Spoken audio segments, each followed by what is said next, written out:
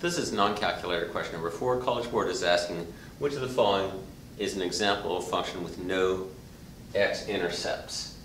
Choice A is a linear function whose rate of change is not 0. The rate of change is the slope.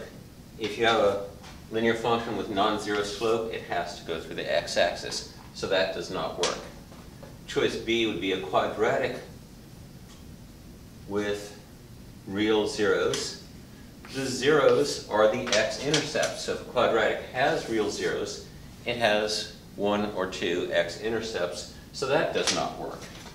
So A is not correct, B is not correct. Choice C is a quadratic with no real zeros.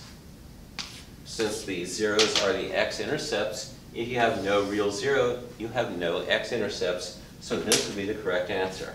And choice D is a cubic, and all cubics have real zeros. All cubics have at least one x-intercept, so choice D would be wrong. Only choice C is an example with no x-intercepts, and that's what they're asking for. College Board often asks about the graph of a linear equation, quadratic or a cubic. Come back soon for my next math video. With math, there's always more.